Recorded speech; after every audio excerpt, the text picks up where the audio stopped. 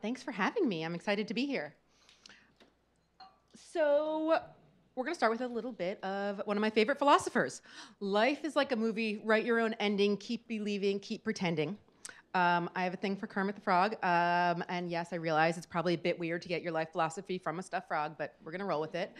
This was actually my high school quote, and the fact that I still believe it is a little bizarre, but it's the write your own ending part that I really want to talk about tonight. So let me tell you a little bit about myself. I'm from New York. I have been out here for a long time. I came out here for school and never went back. My career has been a little bit all over the place, but I certainly wouldn't have it any other way.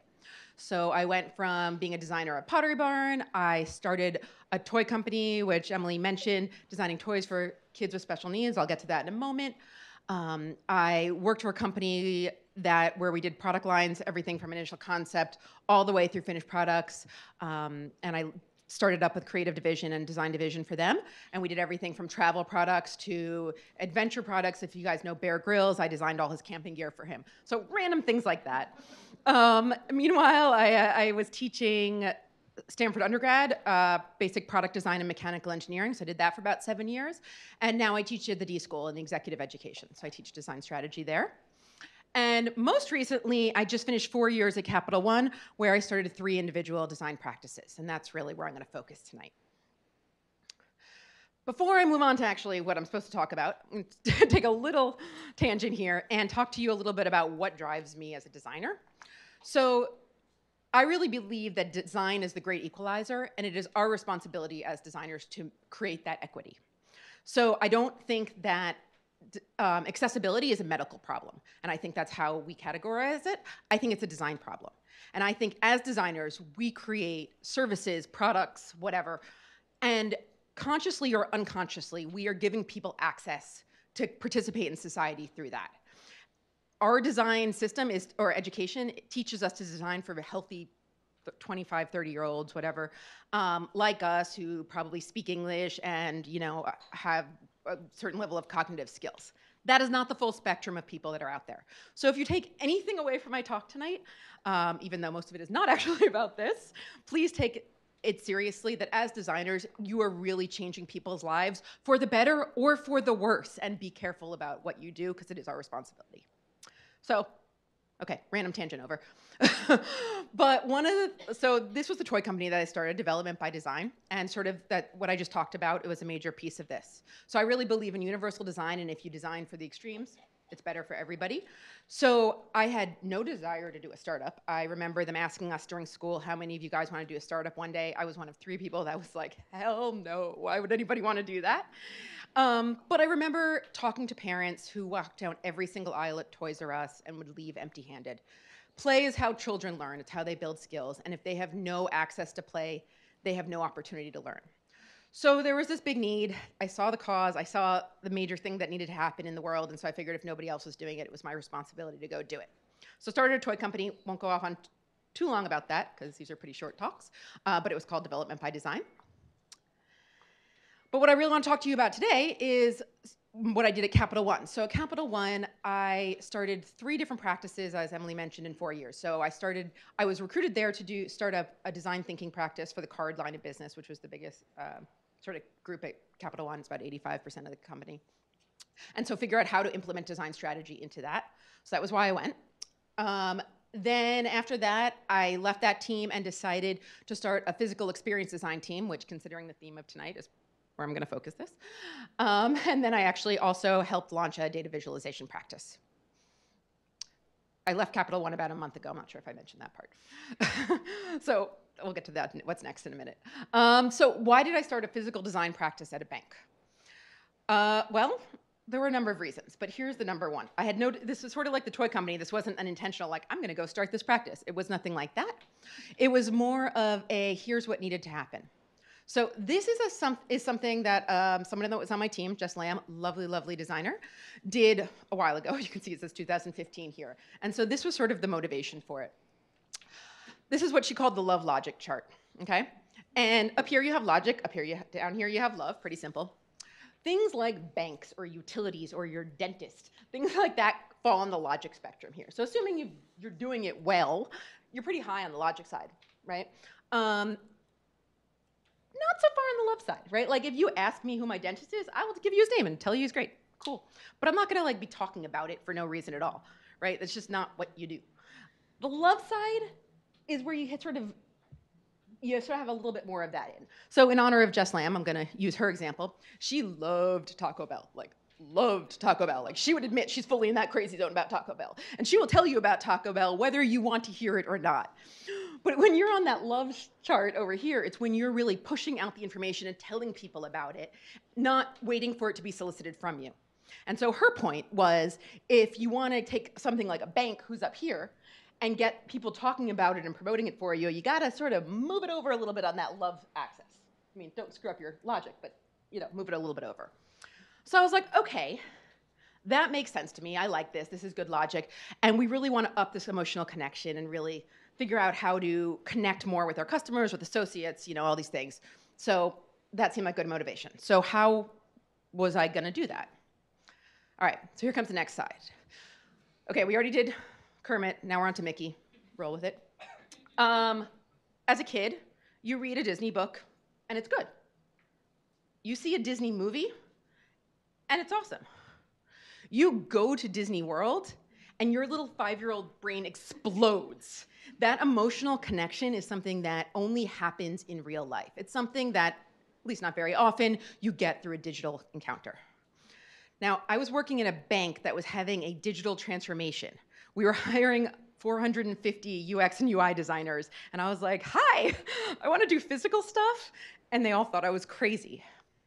Luckily, at the time, another team had just exploded, and some people were sort of left in the ruins, and a couple of those were actual makers, like made physical things, mechanical engineers, industrial designers, and no one had any clue what to do with them.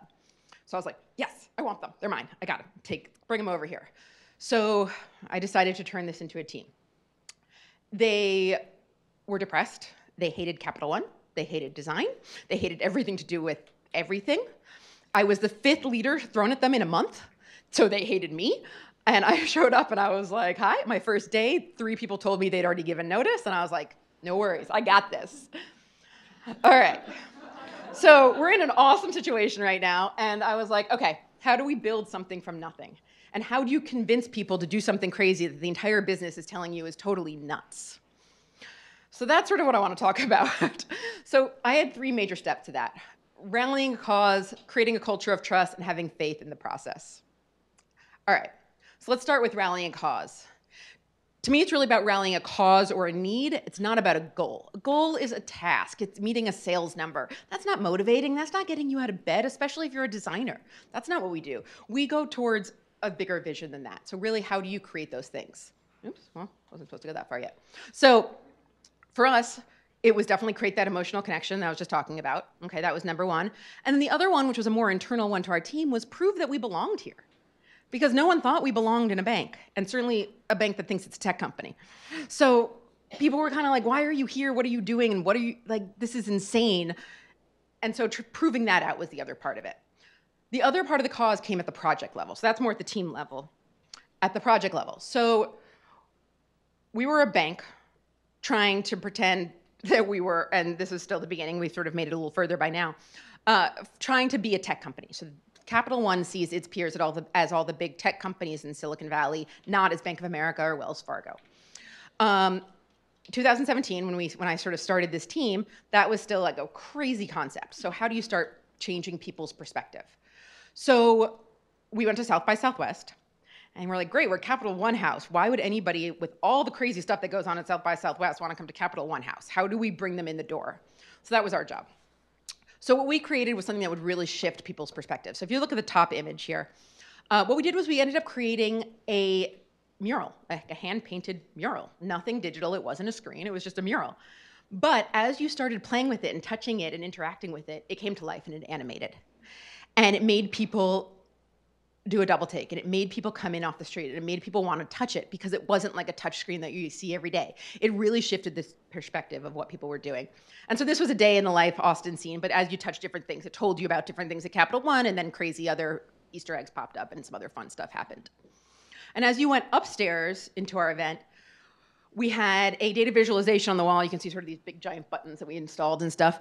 that talked about how people engage, and it was very much about community and how the diversity of people in our community actually makes us better and stronger and prettier, and the lights that you see on the top change color based on it and stuff like that. And it was 2017, so I'm not going to comment on whether it was a complete political statement by us, my team, not all of Capital One, but we were all like, let's promote community and diversity. So that's what this one was for us. Another one that we did was, so Capital One acquired Adaptive Path. I don't know if, has anybody been to any of the Adaptive Path design events? Oh, one, yes, okay. So one of them was LX, which was the Leading Experiences Conference. And so we had a whole bunch of design leadership there. A week before the conference, the heads of the events came to me and she was like, we need to figure out how to get people to actually talk to each other, because people tend to just be in their own spaces during these events, and we really don't want that to be the case. So with a week and no money, we decided to come up, we were like, okay, well, how do we sort of create what we were calling a mingle inducer, term we made up. So but what we did was we did something very simple. We put a big sign in the main lobby that said, what kind of leader are you? Pick two. And we put this display out that had these rings. And so every leader had to pick what their two major leadership qualities were that they valued the most. Everybody did it. Everybody put on the rings. And for the next few days of the event, they wore the rings around.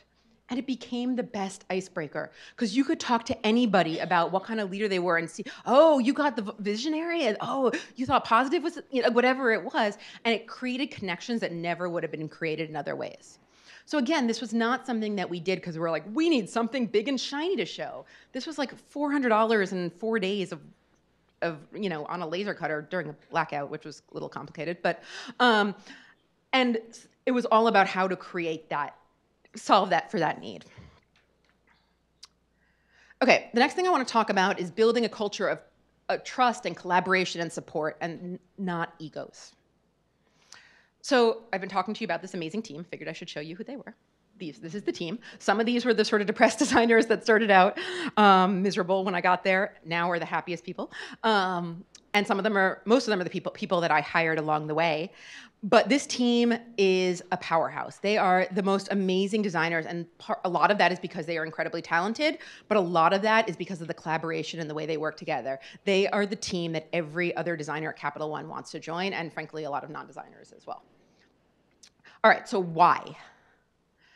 Okay, well, it's all about the people. So there are some major pieces to that I want to really talk about. One is the diversity of superpowers.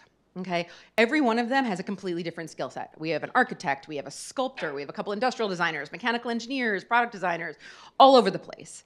And because of that, they are all constantly learning from each other and bringing in their diverse point of views and not competing with each other. And that's a pretty beautiful thing. Okay, the second thing I want to talk about is integrity, capacity, and motivation. An old boss of mine once told me, this was like 15 years ago, always hire for integrity, capacity, and motivation. Skills can be learned, no problem. If people have those things, they're going to make themselves unbelievably useful. And he could not have been more right. So every one of them had those things in spades. We created a culture where whole people were welcome to come. Like, people brought their whole selves. When people had bad things going on at home, we made it life first, and then work followed. Okay, but if people come first, the good work will follow. So if people were going through hard times, we supported them. If people were going through good times, we celebrated it. This group goes to lunch together all the time. This is a group of people that really, truly care about each other as human beings, not just as colleagues. And frankly, now that I'm not at Capital One, that's the part that I miss. Transparency and honesty. So this is amongst the group, but also as a leader on the team. So the title of my talk is Designing into the Unknown. Okay, we were creating something that doesn't exist. I didn't know where it was going. I didn't know. And I had, as a leader, be okay with saying, guys, I have no idea what we're going to turn this into. And that had to be okay. But because of that transparency and me not trying to fake it and be like, well, this is what we're going to do, and it's going to be where this is where we're going to land in 3 years, it became a communal thing. It became like, yes, I was setting the vision, but I was doing it with all of our vision incorporated into that. It was for all of us that we were doing it together. It also became something where they knew that the transparency and honesty from myself and from the other leaders was so strong that they also knew that we had their back through anything. So in our 3 years as a team, we were under 4 different VPs. That's a lot of org change that happened. And every time an org change happens, everybody freaks out and everyone's all, up in arms. And finally, by the time they settle down, their next org change happens, right? And that's just how it works in corporate world. This team never even blinked an eye. They're like, okay, cool, and went on with their day. Like nothing.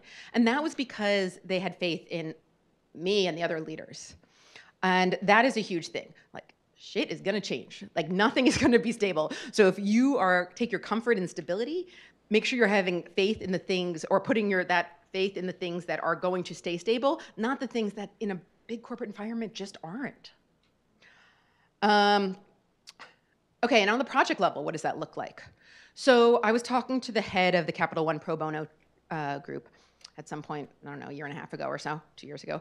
And I was like, hey, I want to do something to inspire myself a little bit. And we started talking about the UCSF Children's Hospital, the new one over in Mission Bay, and how their 5th floor playground is just sad and needs a little bit of love. And so I went back to my team and I was like, guys, I'm going to start working on this thing. I know you guys are overloaded, not a team project. Like, don't feel like you need to jump in, but if you want to, come on over. Unanimous, hell yeah, we're in.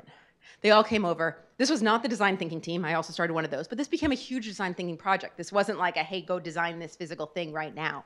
This was new to this team. They didn't know a lot of this stuff beforehand, but we did workshops. We worked with kids who are in the hospital. We worked with siblings. We worked with parents. We worked with staff. We did these huge workshops and we co-designed this entire playground. I won't go into too much detail. If you want to know more about where that project is, there is an article that I can show you about that. Or tell you about more later. But the whole point is that this was a project that was completely outside everybody's comfort zone, but because of this camaraderie and the faith in the team, there was no hesitation or fear from anybody, and everyone just jumped in. Okay, the last one I want to talk about is having faith in the design process. Be nimble and pivot optimistically. Because if you know where you're going to end up at the beginning, probably not doing it right. So we are taught as a society to do this. To know where the destination, know what the answer is before you even start, right? You want to write a business plan, here's the answer to get there. You want to become partner in your law firm, this is your path to do that. I don't do that, okay? What I do is a little bit more like this. And that's amazing. There's no known destination when you start, and it's terrifying. But you have to just follow the process. And if you but the beauty and the creativity comes out of not knowing where you're going to land. And by going in all these different directions and not having that predetermined destination from the start. And that's where I feel you're going to get the most beautiful, amazing design changes. And that's what I think it's like to think like a designer. That's also why I think designers are the most suited to solve these big, messy problems where the destinations aren't known from the beginning. And why I think that is one of the things designers should take on more of. Okay, so one of the things I've learned in my time at Capital One, let's just sort of recap a little bit of that. One, culture shifts and getting people to think differently, like, hey, physical experience design really does belong in a bank. Design thinking, great way to do this. A really fun challenge. Not easy, but a really fun challenge. Number 2, it's all about the people. Make sure you're on a good team with good people, because really that's what it's about at the end of the day. The design process works. Follow the craziest. Don't follow the direct path. My last one is, if you're getting too comfortable, it's probably time to go jump off your next cliff and try something new. Start that new team. Do that new job. Because if you're too comfortable, you're not learning. And it's always good to write your own ending, as Kermit would say. So make it yours, because it's going to be far more adventurous and far more exciting than the predetermined path. So with that, I am off to my next adventure, because as I said, I left Capital One about a month ago. So I'm about to go scare myself a little bit, or a lot, I guess I should say, right now. So my next adventure, which is just kicking off, is with 2 partners of mine who are amazing. We have gotten a grant from the Gates Foundation to go implement human-centered design in service of increasing childhood immunization around the world. So we'll be working with organizations like PATH and UNICEF to work in Africa and Myanmar and a few other places to help increase the childhood immunization rates. So don't know where that's going to lead. Hopefully Emily and Joe will have me back in a year or so to give you that adventure. But that's all. Thank you for listening.